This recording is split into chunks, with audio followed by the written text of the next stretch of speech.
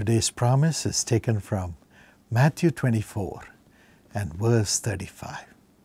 Heaven and earth may pass away, but my words will never pass away, says the Lord Jesus Christ to you. There is no security in the world today. No security about our protection, our health, our job, and our life itself. But God says, you will live by my word.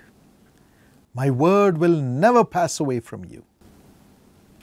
Man shall not live by bread alone, but by every word that proceeds from my mouth to you. Deuteronomy 8:3, Matthew 4:4. God is speaking His word to you for you to live. For you to live. Yes, He has the word of life. His disciples said, "Where shall we go, Lord? Where shall we go?" Only you have the words of life.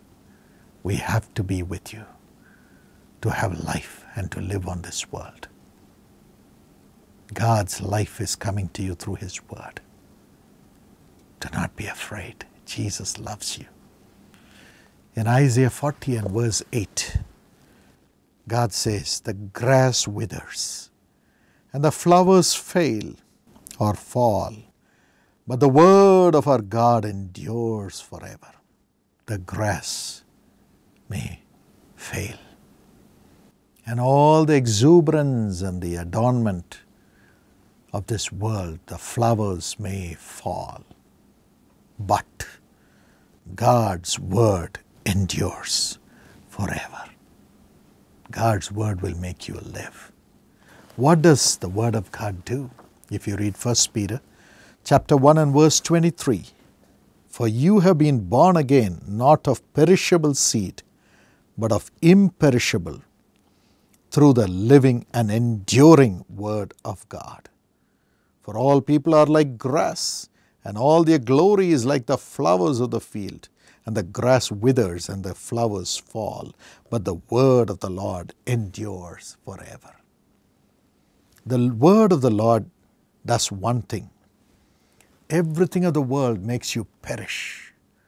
The glory of the world, the lust of the world makes you perish. But the word of God regenerates you, makes you endure, endure, endure. When the devil comes to tempt you, the word of the Lord comes to drive him out and to challenge him and to remove him from your path. The word of God comes to heal and to raise you up from your sickness and even from the sickness of sin and temptation. The word of God makes you endure, makes you live. And this word of God goes on from generation to generation. If you read Psalm 77 and verse 8, in one translation it says, it goes on for your children and to your children's children. A covenant. God says, I will not keep my word from you. It shall go on and protect you and feed you and make you live in this world. On the 20th July 1967, the Holy Spirit took my father to heaven.